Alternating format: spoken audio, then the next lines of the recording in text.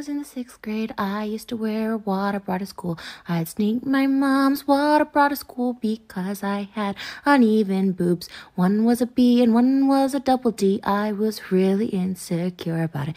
Then one day my creepy teacher called me out in front of the class and said, hey, your boobs look like they grew overnight. And I said, yes, I have a deformity, so I have a water bra on because I had no filter back then and I overshared even when I was just a 12-year-old. So then he said to see him after class, and I saw him after class. He said, you can't wear water bras to school, and he wanted to tell the principal if I took it off, and I said, fine, I'll take it off, and I was going to go to the bathroom, and he said, no, you can't go to the bathroom, you got to take it off right here. So I took it off in front of him, to which he decided to feel up my shirt to make sure there wasn't any other bras and to make sure my deformity that I said that I had was real, and he said, I think your boobs are perfect the way they are. I was 12. But you know what my secret was? Is I had mom's water bra.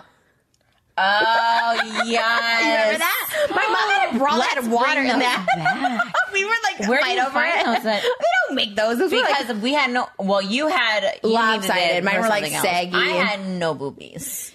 but then you could tell it was fake because like obviously you couldn't see the real boobs. Like it was just all bra.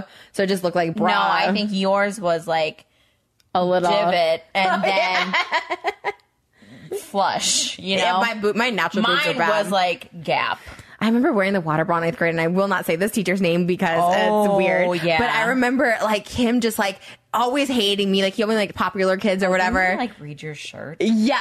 Okay, that was a different story. But he read my shirt one time. He's like, "Oh, like what's your shirt say? Like, can you come closer?" Like it was, and I felt weird about it at the time. Good. But no, I remember it was like everyone was on a field trip to fucking Springfield or some shit, and I No one went to that. Did Nick go to that? Nick did. Yeah, you didn't go.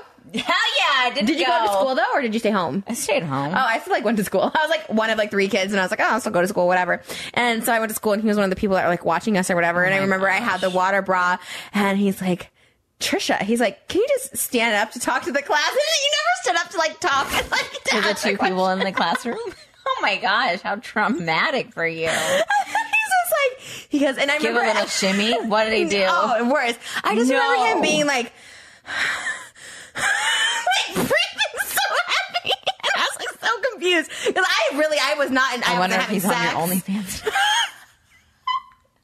I hated this teacher. I did not think he was cute. You'll have to tell me after. No, he was I forgot just. which You one don't this know? was. Oh, I feel like yeah. He wasn't like a perverted. Well, maybe obviously he was, but he wasn't like. There was a teacher in 6th grade that got in trouble for like child porn on his computer, but that wasn't the same one. Yeah.